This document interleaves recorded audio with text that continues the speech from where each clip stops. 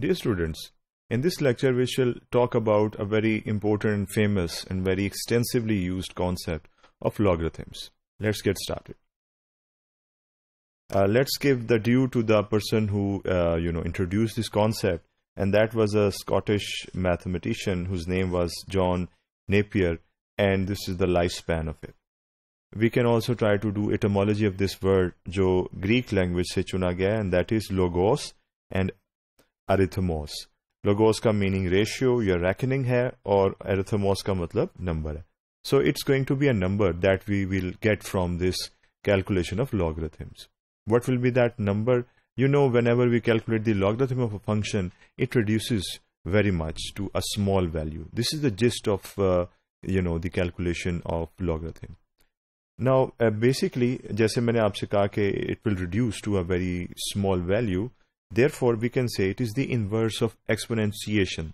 Because in exponentiation, what happens is the value increases very much. So this is the reverse of exponentiation. So let's get started with this understanding. हम basically एक equation assume करते हैं that 10x is equal to 100. So x की value क्या हो तो ये बन जाए 100. This is what we are trying to understand. अगर हम इसे logarithm के फॉर्म में लिखेंगे तो ये ऐसे लिखेंगे. This base goes down into the base of the logarithm, और ये जो 10 है उसकी जगह पर 100 जंप करके इधर आ जाएगा, और जो x है वो दूसरी साइड पे शिफ्ट हो जाएगा to the right hand side. Now, if I try to put the value of x, I know that 10 raised to the power 2 is equal to 100. So I can rearrange this and I can put the value of x here, which will be equal to 2. So in this way, I have found the logarithm of this certain value, that is 100, when the base is 10. So this is how the exponent and the logarithms, they are connected. They are like inverses of each other. Now, when I said base can be different. It's not necessary that base हमेशा 10 ही हो. It can be any other value. For example, it can be 5, it can be 2, or most importantly, it can be 2.718, which is the Euler's number. And you know it is represented with this e. So I can write e in place of this value in the base of log. When I write this, तो मैं इसको collectively ln से show करूँगा, which stands for natural log.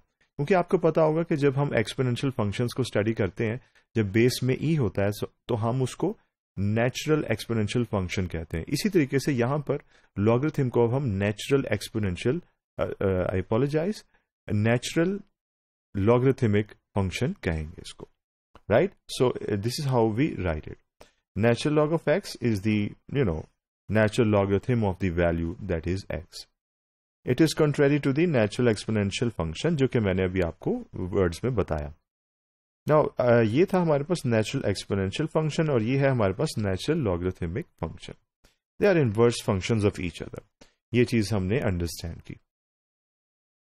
Now, order of, it is not dependent upon the order.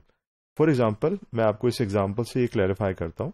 अगर हम natural log लें एक natural exponential function का, या हम exponent raise करें natural log of x को, answer will be x, because e and natural log, they will be cancelled out, and once they are cancelled out, x will be left. तो इसका मतलब है कि they are reciprocals of each other.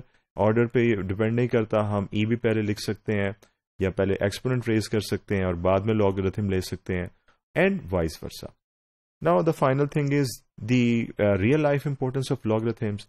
आप देख सकते हैं कि ओरिजिनल डेटा प्लॉट किया हुआ है, इसमें रेंज जो है वो 50-55 तक जा रही है y वेरिएबल की, और जो x वेरिएबल है उसकी रेंज 80 तक जा रही है. तो जैसे मैंने आपको बताया था, log helps to mitigate the data.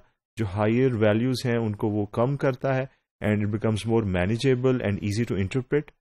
इसी तरीके से आप देख रहे हैं log ट्रांसफॉर्मेशन, यानी कि जो x है और y दोनों के logs को कैलकुलेट किया गया.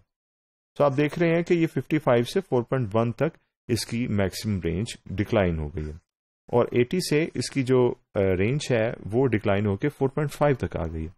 कॉन्सिक्वेंटली हमारे पास जो लाइन है, it's not a curve any more, it's a straight line. And economics में हम ज्यादातर लीनियर फंक्शंस का एनालिसिस करते हैं to make the analysis simple. So therefore, in economics, the logs, may it be simple log or natural logarithmic functions, they are going to help us to linearize the functions of economic nature और हमारे analysis को linearize करके आसान बना सकते हैं. So this is how we understand logs and their probable application in economics. Thank you.